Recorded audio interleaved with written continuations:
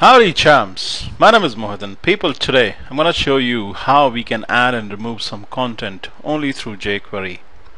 Alright guys, first let's have a look at my local site folder or the root folder.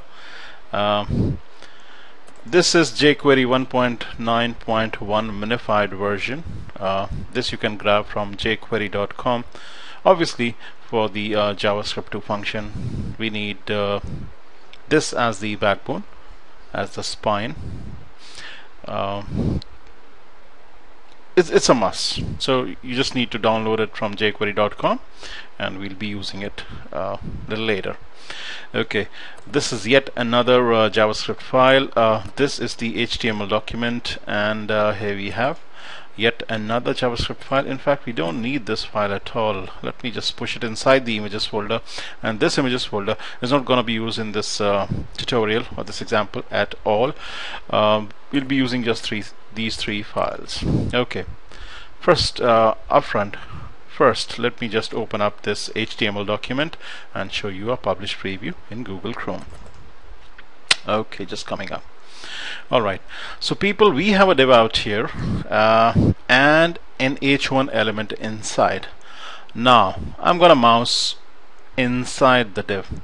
Notice the moment I do that, above the h1 tags, it pushes in three star signs or asterisk signs, and just under it or below it we get three or rather four hash signs, right? And the moment I mouse out, the same thing happens again. So see, as I enter and as I leave the div, some content is getting pushed, but at different locations. Alright, so how did this actually happen? We'll look into that. Alright, let's first check out the HTML document, the file. I've called it test.html. Let me give it a title, a relevant title. So adding and removing content through jQuery. Okay, let's say save all. Cool. Now yes, let's examine our HTML document. This is the HTML5 doc type, the opening HTML tag, which means we should have a closing tag out here as well. We have the opening head tag out here. Okay, the meta char set here, the title goes here, the opening style tag, the closing style tag out here. Basically I'm using an internal style. I've defined an ID rule, titles, which says that the background color should be lavender, the height and width should be 400 each, and this ID I've attached to a division or a div that's inside the body of the document, the HTML5 document.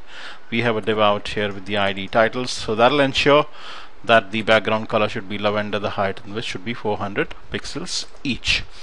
Alrighty, and inside the div we have an h1 element which says heading 1. So we have the closing div tag out here and the corresponding opening div tag with the ID attribute out here, and that's all that is there to this simple HTML document.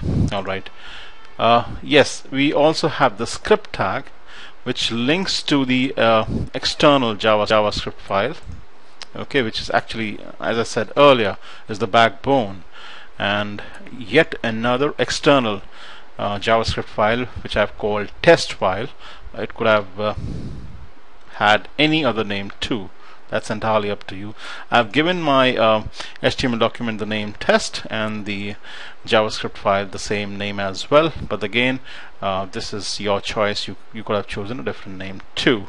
Since as I was testing for this tutorial, I just gave it the name test. Anyways, so basically this HTML5 document test is linked to the jQuery 1.9.1 minified version that I grabbed from jQuery.com, is also linked to this test.js file through the script tags like this. So you have the opening script tag, the closing script tag, the type attribute set to text JavaScript, src pointing to 1.9.1 minified, and text JavaScript, and src pointing to test.js file, the external JavaScript file.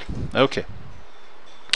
So this is the jQuery minified file, and this is the test.js file, which is actually firing off that function. In fact, I don't need 4 hashes out here. This needs to be just 3.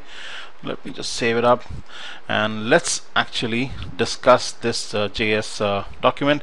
In fact, just 3-4 lines of code, nothing much out here. So basically, when the document is ready, I would want to fire a function, an anonymous function that references the div with the ID titles. So the only div that I have in the HTML document is this div that has an ID titles, that has the h1 element inside. I'm targeting that, and on a hover, so basically on a mouse enter and on a mouse leave, the event handler hover fires both on a mouse enter and on a mouse leave. I would want another function to fire. What that does is, this refers to the only division that we have inside the body of the HTML document: prepend something and append something. Now, what is prepend and append? People, if you remember, the tutorial itself is all about adding and removing content through jQuery. The word prepend means add to the head, and append means add to the tail, but inside, within the div. When you use the append or the prepend methods, you're actually adding within and not outside the div. Alright, and what exactly are we adding? I'm using the big tag. I can do without the tags too, okay, but that's just letting you know that you can use HTML tags out here. And I'm adding 3 asterisks, symbols, signs inside the div, but at the tip, the very tip, and append is going to push it at the very toe or the very tail, so head and tail, but within. That's exactly what is happening out here. So let me take up a preview once again to show you. Alright, there.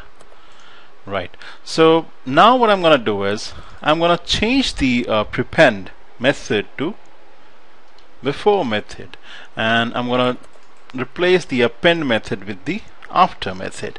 Now what's going to happen? Let's see. In fact, if we see a preview, we'll be able to answer ourselves itself. So let's save the changes. Let's take up a preview in Google Chrome. So see, as I hover over, this time the content is being added, but it's added outside the division. So that's one of the major differences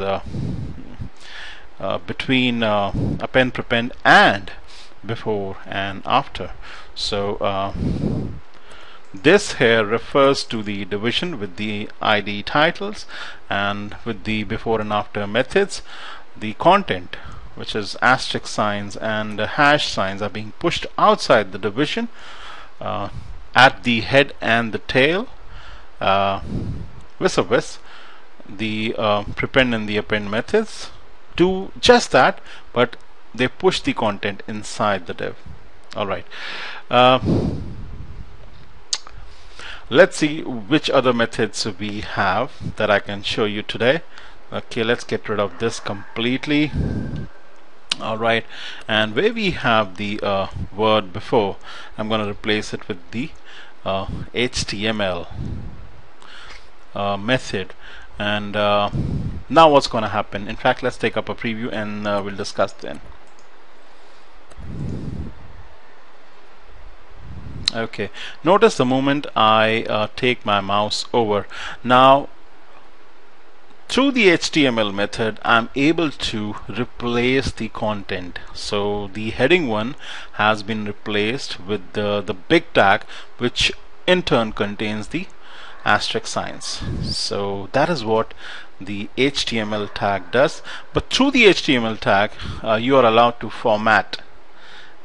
You're allowed to use HTML tags like this.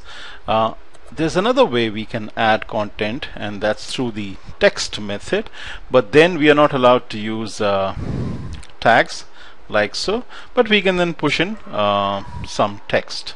So we're going to get rid of this as well as this, because this is the text method, not the HTML method, which will allow us to add content but without the tags. So this is going to work equally well.